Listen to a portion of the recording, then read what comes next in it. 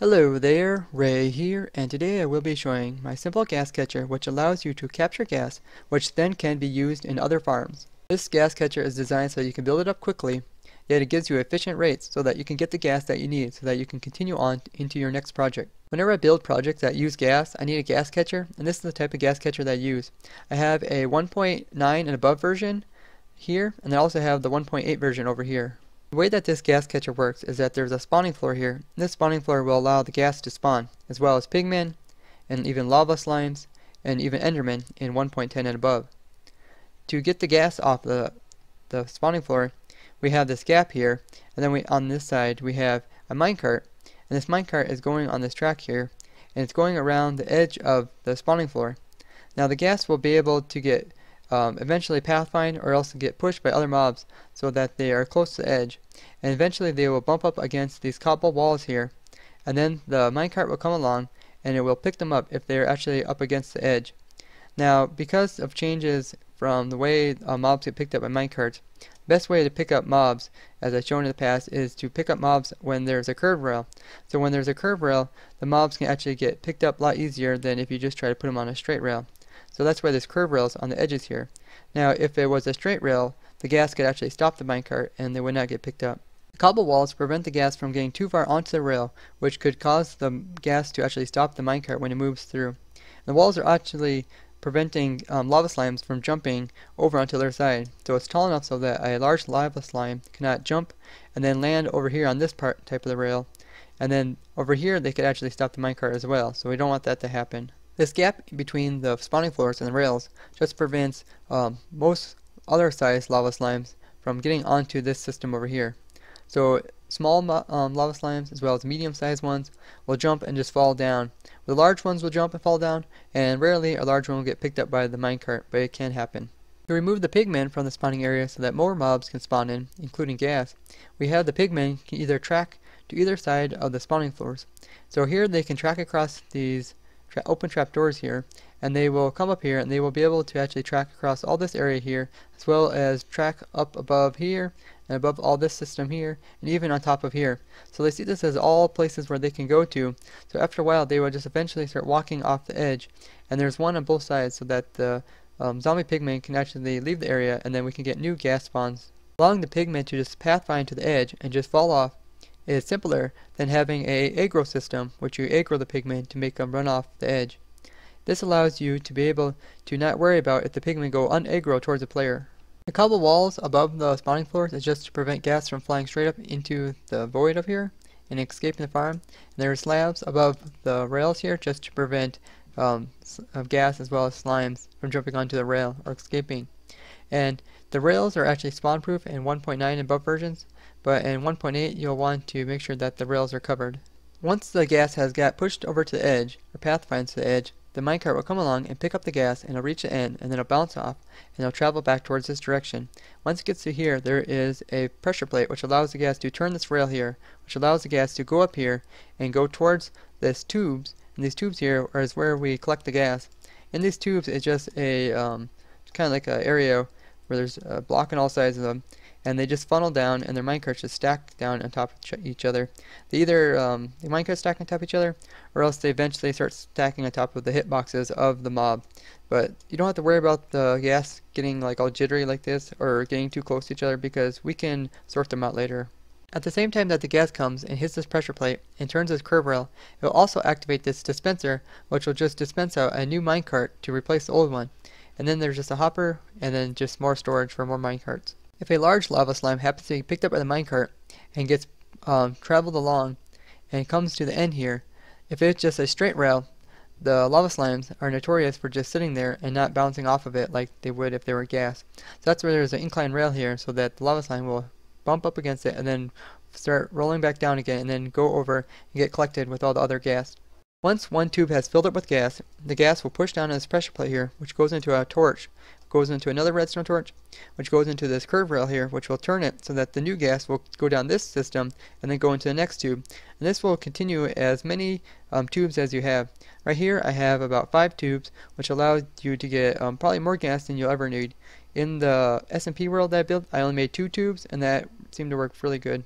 The way that I prevent the gas from shooting at you when you're in survival and working around here is that even if the gas gets stuck on these rails, or if they're actually in the tubes and they just fill up all the way to the top, I have these cobble walls here which will block the gas view, so they can't actually see the player when he's moving around here. But you still gotta be wary about gas that are on the spawning floors.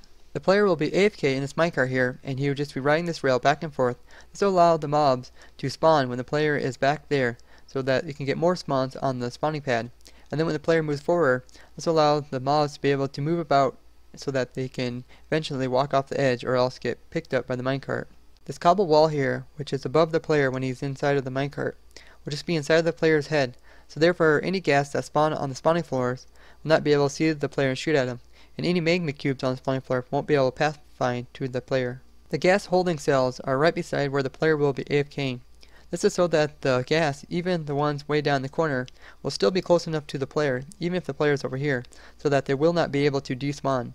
Since during this part the gas will not be name tagged, and then only afterwards will you name tag them. There is a lever here which will allow you to actually flip the switch, so that even if you're in survival you can shut off the minecart and get out of it safely without being over top of the void and having potential of falling into the void. And once you're ready to name tag them, you just come down here and there's a little walkway which you can use to get over to the gas, and then to name them you just want to come down and try to get down low.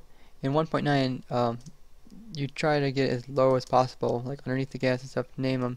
And then you click on them, and then just click on your stack and make sure to see if you didn't just waste a name tag or you actually did use it. So now I actually got 9 name tags, now I'm to 8. So this gas actually got named. Now once you have it named and you're ready to drop it down, there is a button here which allows you to drop down the gas, and then there's rail system there. So once you push the button you can drop the gas down, and you just try to stay hidden. You don't want the gas to try to shoot fireballs at you when it's falling down. The way I have it so I can let one gas out at a time is that I have a piston here that is attached to a bottom slab, and on top of that is all the minecarts. Even if there's multiple minecarts that have gas on top of each other, it'll only let one at a time. This is because when the piston extends, the minecart will be inside the piston arm, which will allow the minecart to continue falling, where the next piston or the next minecart here will still be above the piston arm, so it'll be sitting there waiting for the next time when you allow it to fall down. And you can just continue this and allow one minecart and gas to fall through at a time. When you come back from AFKing overnight or so, you'll probably see something like this where your tubes have filled up with gas, and there'll just be tons of gas in there. Then they'll fill up so much that they'll actually backtrack on the rail back here, and they'll come all the way along, and then they'll eventually get stuck behind this cobble wall here. And then you may even see a gas on the actual rail system here, the collection rail system. He'll just be moving back and forth. As well, you'll probably still have gas on the spawning floors. This is what it looked like after I came back from AFKing for overnight. And then you'll probably just want to come along, shut off your rail, get out of your minecart, and then if you move to the side, you can see there's this wall here. It just prevents the gas on the spawning floors from seeing you and try to shoot you.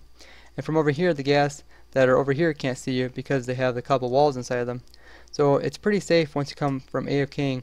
Then what you want to do is just kill these gas off that are not in the system just with your bow, and then you can come along and use these gas. Once you're ready to transport the gas, you can just have them drop down and then have some power rails which can take them off into wherever you want to take them.